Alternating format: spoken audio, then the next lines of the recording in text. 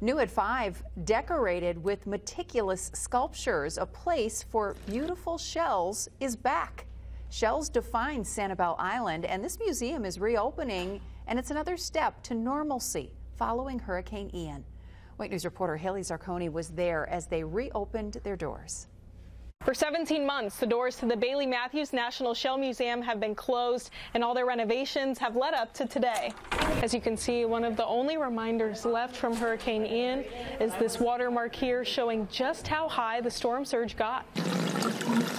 Getting a feel for what keeps our ecosystem thriving. Oh no, it's harder than I expected it to be.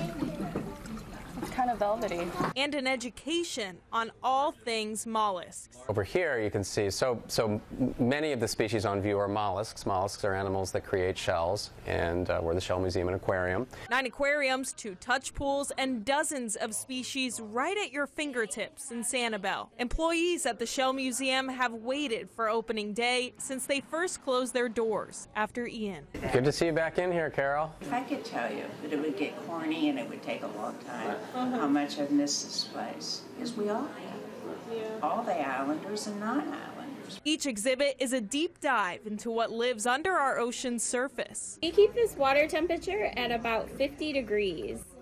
So this is what they would experience in the Pacific Northwest. With experts and California sea hares who've stuck by this renovation for the love of all things shells. I'm excited, and I'm just really excited to share my passion of mollusks with everybody again. If you want to save the whales, you got to save the snails. From touching shells bigger than my head to touching living creatures as small as my hand, like many other things since Ian, this museum is back and better. In Sanibel, Haley Zarconi, Wink News.